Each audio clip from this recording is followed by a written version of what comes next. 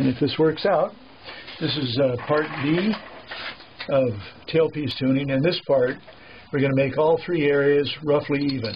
So we know that they're not da-da-da.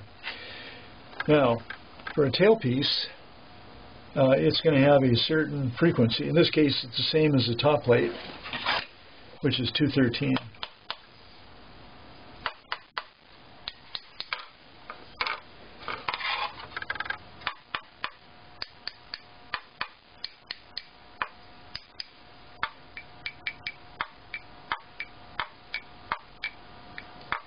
Sounds like this is higher than that. And we'll just use our bass bar, top plate, tap reference, and to see what this says.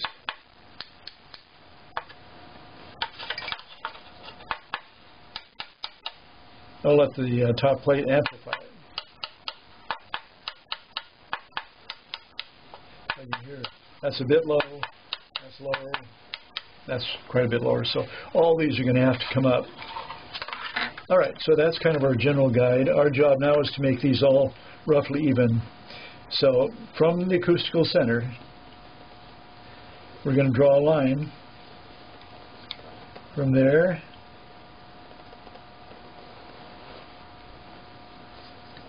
and we're going to draw one down this way.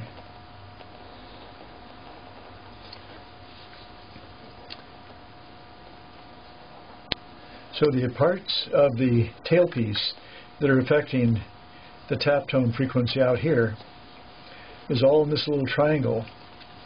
So we don't want to touch these mode 5 lines. And of course we want to leave our acoustical center. So I'm going to take a little scraper and I'm going to listen to see how the tone changes here. Kind of going from the acoustical center out. It's a little bit low on this side. And that means that this is going to be a little too high on this side. So because it's low here, it's going to be high there. It's going up a little bit. So that means we're going to take more material off near the line. And we'll taper it back to the acoustical center.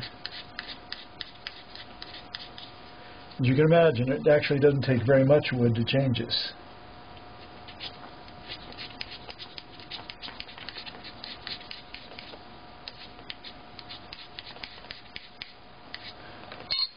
For the acoustical center, it doesn't hurt at all to draw a line off to the side so you can reestablish this whenever you want to. Now, just that little bit we took off, and listen to the difference it made.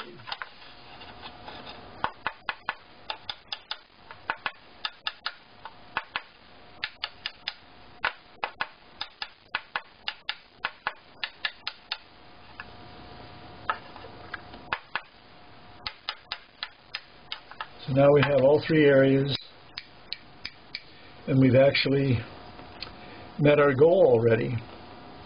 Now you notice we're not actually tuning yet.